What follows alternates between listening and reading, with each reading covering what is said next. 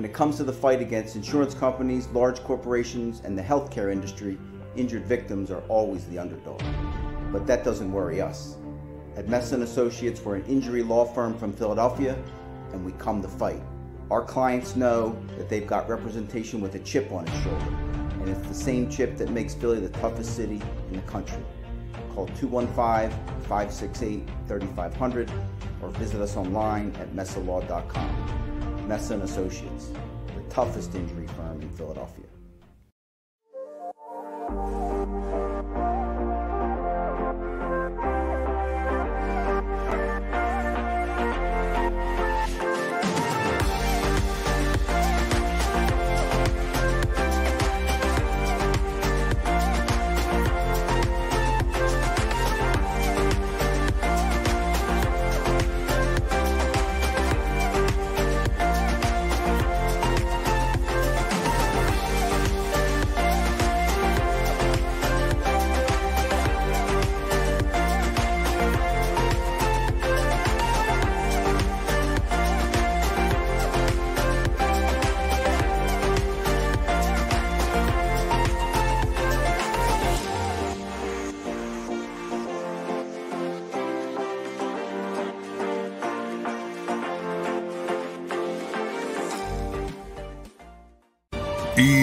EAGLES, Eagles.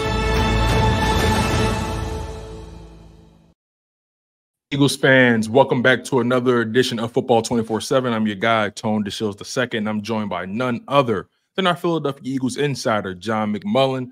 Make sure you guys smash that like button. Make sure you guys are subscribed to the JAKIB Sports YouTube channel. You guys always know you can catch John McMullen on Birds 365, 8 a.m. to 10 a.m. Eastern Time, Monday through Friday.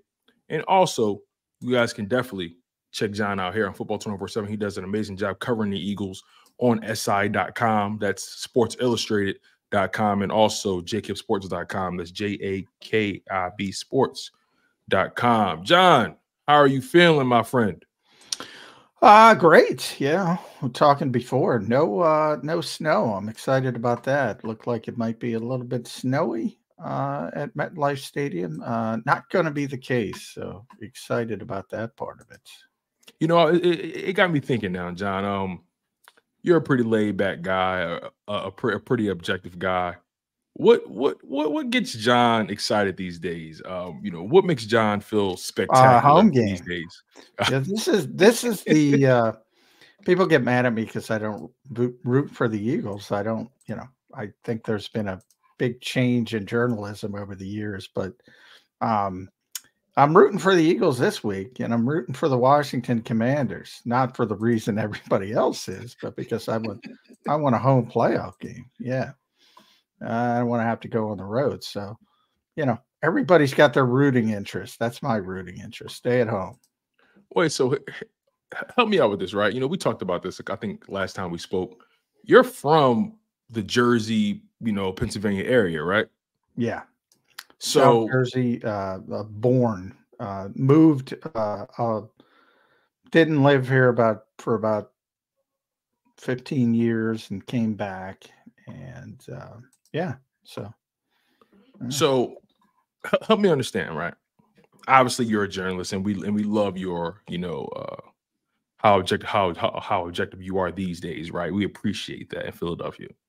But growing up, where did your rooting interest lie, or did you come out the womb as an objective Eagles reporter? Julius Erving and Reggie Jackson. That's where my loyalties as a youth were. So I was a big Sixers guy growing up, Julius Erving era, big Yankees guy growing up, Reggie Jackson era. Okay. And yeah, when you cover sports for as long as I have, you tend to get objective because, the old saying is never meet your heroes. I think people would be disappointed if they got to meet their heroes a lot of the time. So, yeah, I mean, yeah, it's not hard. And you can see it, by the way. I've seen people cover the Eagles who were big Eagles fans, and as they continue to do it, You can see it getting beaten out of them because it's a job like anything else. So, but yeah, so it's not as fun as people imagine it to be. The life and times of a journalist covering the NFL. So, John, let's get into it, right? As the tagline at the bottom says, too many distractions heading into Week 18. I want to get your thoughts on this, right? I don't think you and I have had an opportunity to really pick each other's brains about, AJ Brown finally speaking to you guys. I think that was Wednesday, wasn't it? Yes, Wednesday. Day after you and I spoke, it would happen like that. So Wednesday comes, AJ Brown decides to speak to you guys, and he pretty much tells all and shares all. Well, shares as much as he probably is allowed to share. But I want to pick your brain about what was your instant reaction. What were some of your instant thoughts and feelings regarding AJ Brown, what he had to say to you guys, and I guess the aftermath of what he said as well? Well, my biggest takeaway was the Seattle game and the improv, as he called it, between him and Jalen Hurts, which, we all talked about it after that particular game. And Nick Sirianni had that convoluted, weird explanation as to what went on that particular play. Right. Drawing pass interference, whatever. We're all looking at him like, what are you nuts? But turns out he was just protecting the players. So from that standpoint, you say, hey, that's pretty good. And AJ came out and essentially said, thanked him for it and explained that it was the players sort of. But I also think, because my concern was they were going rogue, so to speak. They were improv, I think, is a weird term to use. Freelancing is not a good term. Basically, it was just a normal check within the offense. So that part of it's not that bad. Part of it, though, you go back, you almost do a 180 on that play, because if you looked at it on film, you say, all right, corner's about 12 yards off. So even if you're thinking about that, you probably kill it right there, because you're not going to get a go route on a guy who's 12 yards off. And then Jalen didn't look off the safety, Julian Love, long enough, which enabled him to get back. So sort of do a 180 and say it was just bad, poor execution. And yes, good stuff from Nick, because he explained the situation. What I always say all the time, I don't care what you think. You're not judging play calling. You're judging play results. That's what he said. I think it's ironic in that particular game, because Seattle won the game on the same sentiment. Go route, Jackson, Smith, and Jigba against James Bradbury. Well executed. Essentially won the game on the same thought. One's executed well, one's not. It's one a bad play call, one's a good play call. It's the same damn thing. Same damn thing. So you're judging results. And that's what Nick said today. Everybody says it, and I get it. And everybody knows it. And he knows it. And he said, look, we all know it's a results-driven business, but just because something doesn't work, and for some reason this is really difficult for people to understand. Just because something doesn't work doesn't mean it's a bad decision. You can make a good decision and get a bad result. But the whole point of NFL coaches is stack good decisions. The more good decisions, the more good results you'll get. You occasionally can make a bad decision, get a good result. But if you keep making bad decision, the odds are going to eventually turn on you. So that's the whole point of it. But for people that say, oh, 3rd and 19 bubble screen, bad play call, if they hit a block, and maybe the better example was the second down play that lost 4 yards, because AJ brought that one up against Arizona. You get one block there, that might go for a touchdown. That might go 25, 30 yards, miss block, and bang, you lose 4 yards. Is that a bad decision or bad execution? Let me ask you this, right? Because obviously they have the Giants this weekend. The unfortunate reality is we haven't really talked much about the Giants. It's a Week 18 game. It's the final game of the season. Some teams are sitting guys. I doubt the Eagles sit guys because of the nature of how everything's set up with the Cowboys and the Commanders. But, you know, as far as A.J. Brown and everything that's been going on this week, another thing that he said stood out to me was the fact that, listen, when things go wrong, the coaches aren't the one out there playing. That's us. We wear the pads, we lace it up, we're out there. Last time I checked, coaches don't play. So, and I'm paraphrasing, of course, but basically he was saying that, everything that's been going wrong is because we haven't been doing our job. So I don't know how much I buy into that in full, but here's how I'm processing that, right? Let's just say, for the sake of argument, okay, I buy into what he's saying. Yes, the players have not lived up to their part of the bargain. They've not been executing. The question then becomes why? Why aren't you executing? And then also, if you aren't executing, I would imagine coaches are addressing this in the meetings and in the film room, things like that, right? Yet we're in Week 17 going into Week 18. You still lackluster execution. So that begs the question: Are you guys not responding to what the coaches are teaching or trying to correct? Are you guys saying, bunk the coaches and we're going to do what we want? I mean, are you guys going to continue to freelance? I'm having a hard time understanding how, AJ is drawing the line there with, okay, yeah, it's all our fault. And I'm like, okay, well, if that's the case, then who's holding who accountable? Because, and I think that's what's confusing for me. Well, it's not a zero-sum game. It's not, obviously coaches are there to service the players and to get the players up to speed, to get them to where the whole goal of coaching is to get a little bit more out of someone that potentially they could do on their own. And it's always a sliding scale with players like A.J. Brown, who's a tremendous player, versus, maybe the 53rd guy on the roster. You're always trying to improve each player a little bit and get them to where they were, I've never been before. I talked about the defense last year. One of the reasons I'm, out on my own with Jonathan Gannon, that actually there's a lot of Jonathan Gannon fans, but think about how many guys had career years last year on defense with the Philadelphia Eagles. That says something.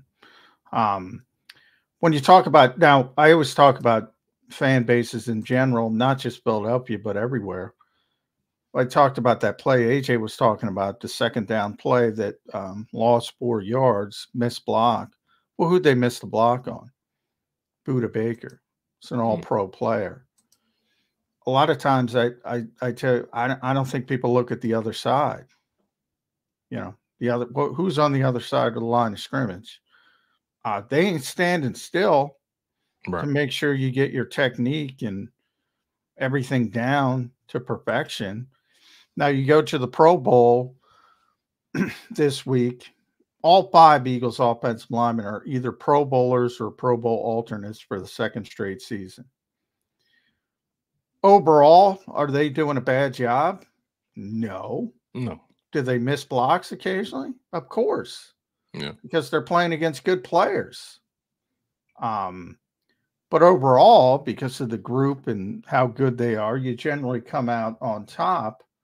But that doesn't mean in the micro sense, one particular play, Buda Baker made a play. Sometimes you tip your cap to a good player on the other side, or sometimes you don't. If you don't believe the other side is out there, or the other side is trying, or the other side exists. The Eagles are in position to finish with 12 wins. That's pretty good. Yeah. Top 10 offense. That's pretty good. In most important categories, the defense we know has struggled. But yeah, I mean, now I think AJ should have used a better word. I try to get Nick to clear that up today because labels mean things to people. And when you say the word freelance or improvisation or improv, it has a negative connotation. Yeah, especially in sports. Yes. If you use the proper term, check, audible, it's not as bad. Right. Audibles are part of what quarterbacks do in the NFL. Checks are part of what they do.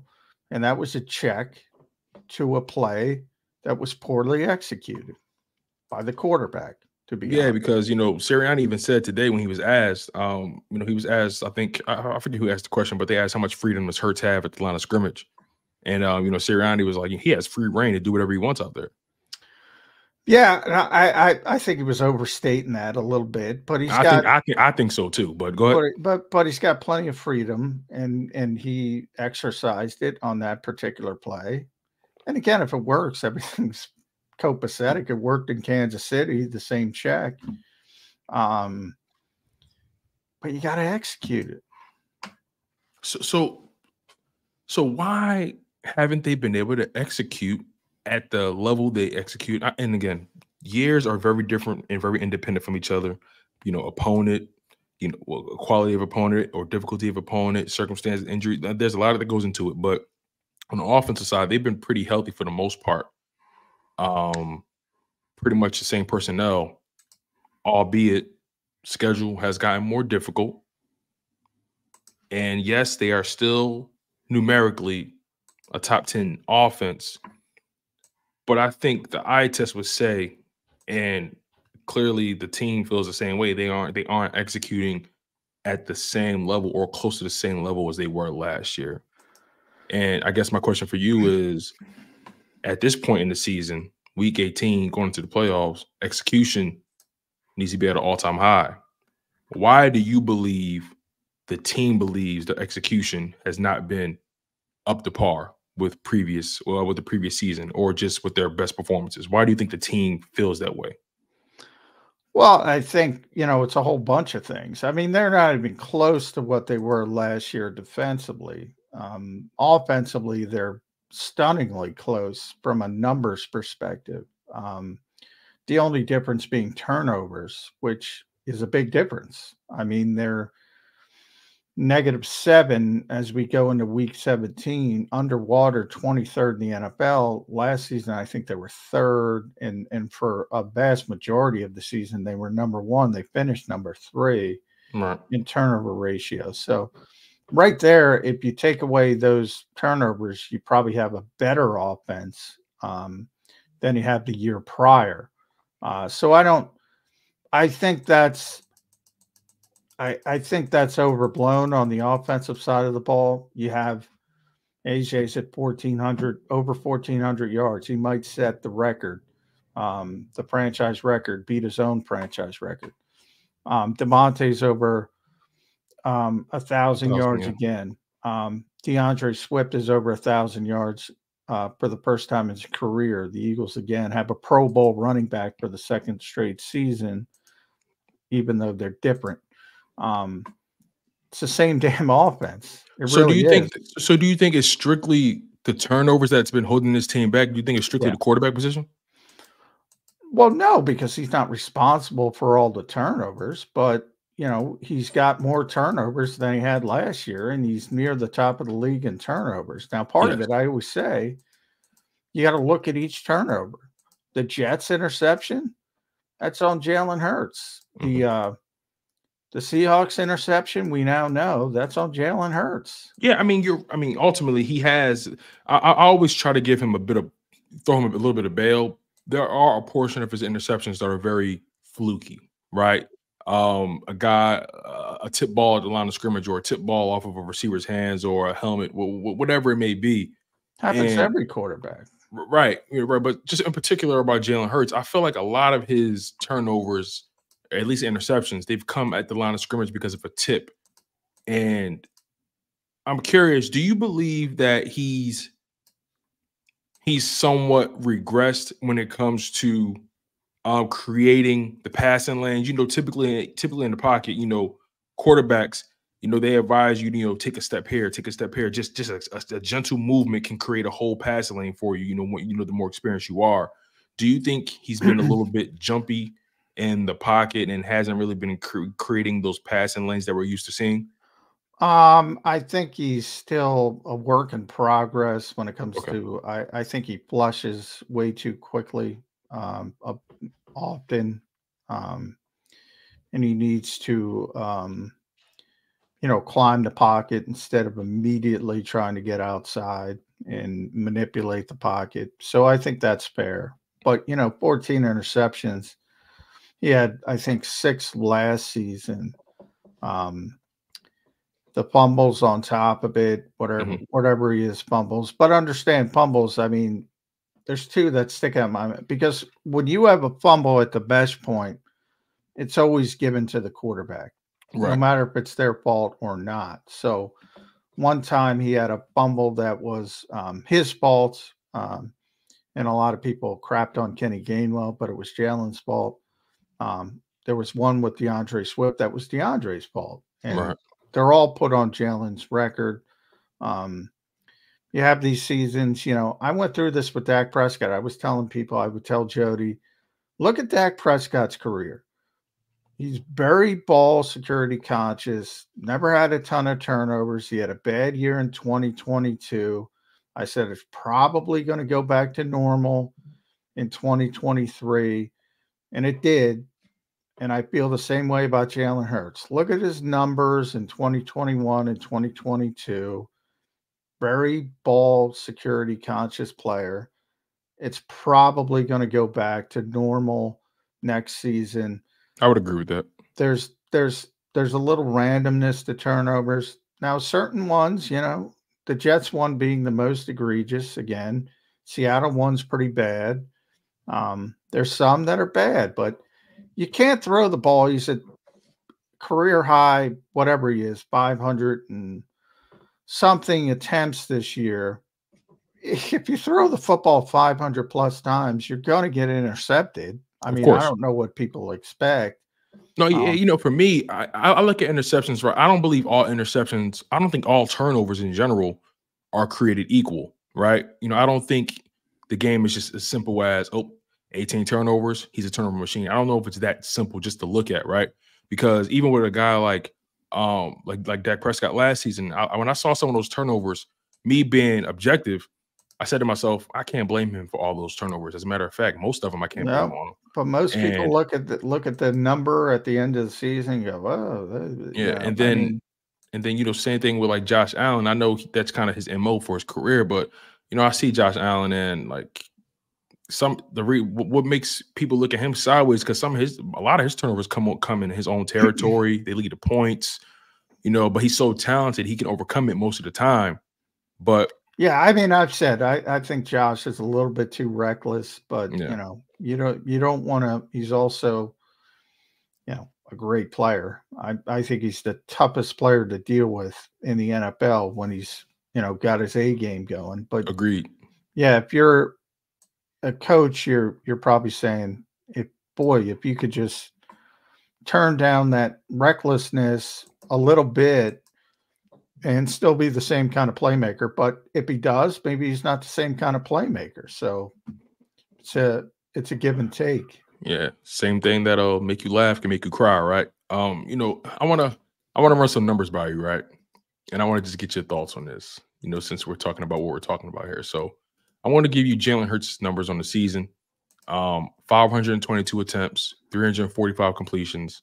And this is, again, through 16 games played. He has another one left to play. But 522 attempts, 345 completions, 66% completion percentage, just over 3,800 passing yards, 23 passing touchdowns, 14 interceptions.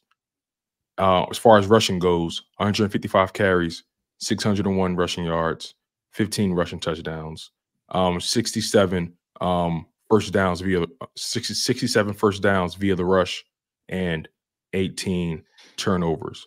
Now I'm going to give you another player. I'm not going to tell you who it is. 541 pass attempts, 355 completions, 65% completion percentage, just over 3,900 passing yards, 27 passing TDs,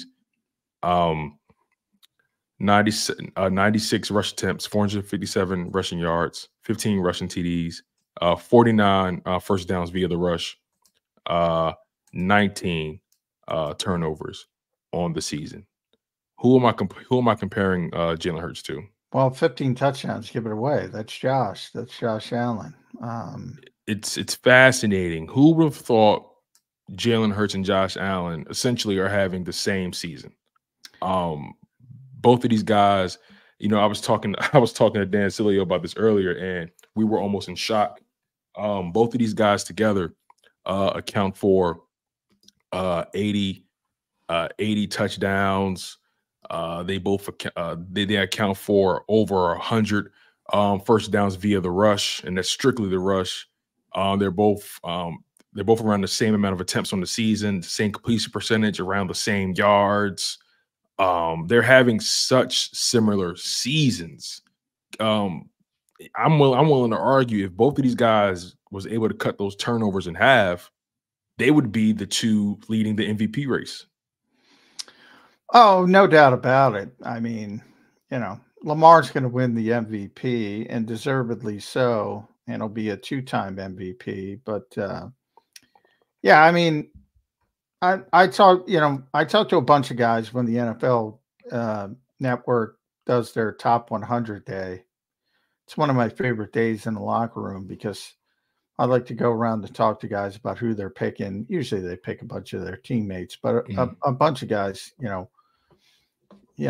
talk about it and even want some help at times. So it's a fun day, but and nobody takes it that seriously. But it's interesting to where you see what players think of players. And I always say that's why when players are in awe of somebody, I take notice. And for instance, they're in awe of Lamar Jackson. Not, Jody and I have the conversation, not Brock Purdy. They're in awe of Lamar Jackson. They're in awe of Christian McCaffrey. They're in awe of, back when I covered him, Randy Moss, and the players, they're like Aaron Donald. When players are like, I remember talking to Brandon Brooks about Aaron Donald, and yeah, I was talking to him for my All-Pro vote, and I said, who's the best? Oh, I even told him, I said, besides Aaron Donald, who's the best defensive tackle? And he said, nobody's close. Wow, not even Chris Jones, huh? Nope. And this is obviously Brandon a number of years ago, of course. Yeah. But yeah, so there's certain guys, and Lamar is one of them right now. Mm-hmm. Josh Allen's one of them, and Jalen Hurts is one of them, to a certain degree. And you start to take notice. And then there's other guys, and there's nothing wrong with it. Like Brock Purdy's having a phenomenal year. Yeah, but he has the most yards with the least amount of attempts, right? He has like the least attempts out of all the starters, and has like some of the most yards. And Jody gets mad at me, but he needs everything around him to be perfect. And that's not an insult. It's just a reality, right? Yeah, if he had to go, and everybody, it could be Patrick Mahomes on down. Guess what? They're not going to be as good if they're on Carolina. But that's where the vacuum, I always say, this league's not a vacuum. Chris Long was talking about it. Context matters. Your supporting cast matters. So if you could put everybody on the Carolina Panthers and have them play out 17 games, who would win the most games? Probably, Patrick, Lamar, or Josh Allen, and everybody else incrementally down. That's the only way you can judge, but you can't do that. So you have to have the sliding scale. And all that matters is, are you a fit for your particular team at that particular time? And Brock Purdy certainly is, but Yeah, you can't put him on other teams and he won't be able to do the same things. You know, a guy like Lamar will be able to do more. Right. Just his skill set is more dynamic. So, we're about to close the show out, John. We got the Giants coming up, obviously. You're gonna have to do some traveling, a little bit of an hour and a half drive. Nothing too grand for you, I'm sure. And once you pull up in the Rolls Royce, I'm pretty sure it's a comfortable drive, right? So, this matchup, Week 18, definitely has repercussions. The Eagles are still, believe it or not, in the running for the division, but they're not really in control of their own destiny. Knowing all of that, what's some of your overall thoughts on this matchup? Your overall thoughts on the situation they're in with the NFC East, and how do you and what do you think? What do you think is going to be their approach entering this game, during the game, and so on and so forth? Yeah, I mean, they're going to play to win the game, but they're going to do it judiciously. I mentioned earlier today, Devontae wasn't going to play. Darius Slay isn't going to play.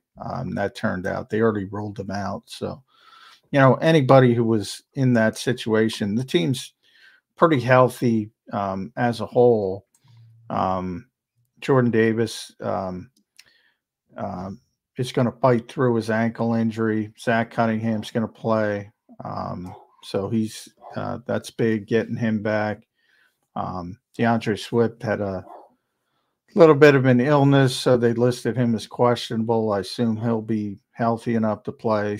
But, they're going to be scoreboard watching as well. So if Dallas is up, 21-0 at halftime, you might see Marcus Mariota at that point. But as long as you have a chance to win the NFC East and that number 2 seed, you got to play. You got to play until you don't have to play. And that's how the Eagles are going to handle it.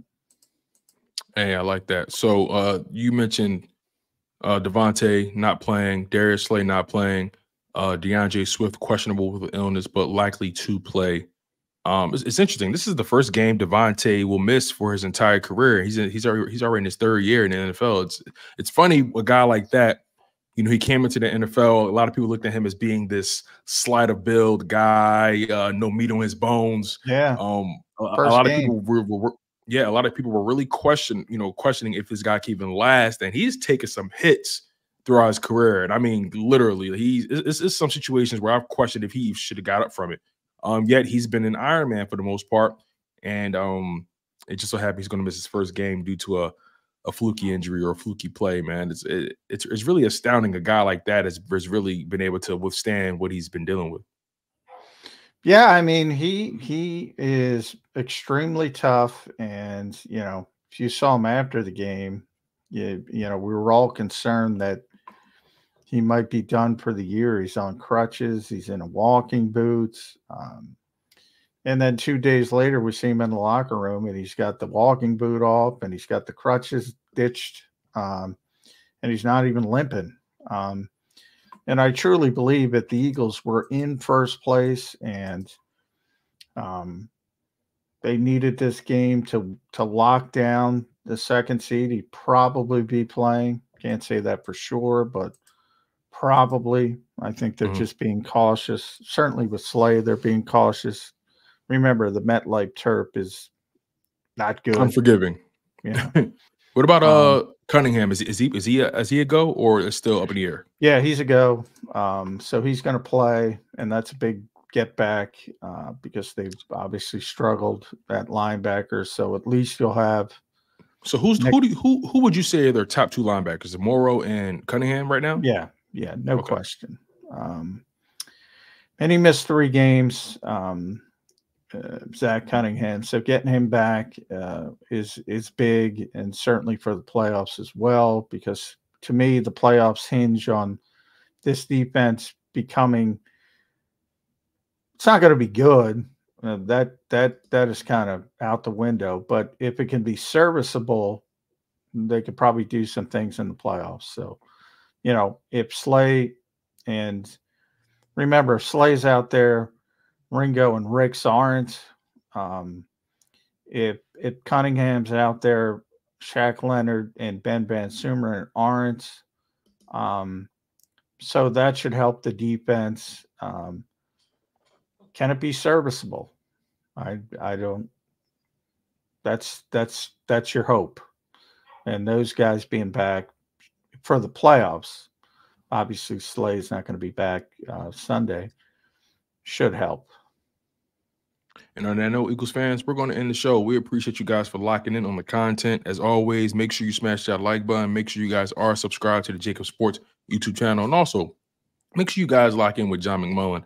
He does great work. He does great writing on si.com. That's sportsillustrated.com, and also does great writing for jakibsports.com. That's JAKIB sports.com. And also make sure you guys check him out on Burge 365 with his partner in crime, Jody McDonald, from 8 a.m. to 10 a.m. Eastern time, Monday through Friday. And also check him out on the pre and post game show featuring Seth Joyner, Mike Missinelli, our guy Derek Gunn, who's been MIA as of late, but for good reason, of course. Mark Forzetta, Kayla Santiago, Bill Colarulo. The team is doing amazing work, and we're holding each other down in the best way possible. And we appreciate you guys for always locking in as well. Again, you guys were locked in on Football 24/7 with John McMullen. I'm your guy, Tone DeShields II, and we'll see you next time. Take care. When it comes to the fight against insurance companies, large corporations, and the healthcare industry, injured victims are always the underdog. But that doesn't worry us. At Messon Associates, we're an injury law firm from Philadelphia, and we come to fight. Our clients know that they've got representation with a chip on its shoulder, and it's the same chip that makes Philly the toughest city in the country. Call 215-568-3500 or visit us online at messalaw.com.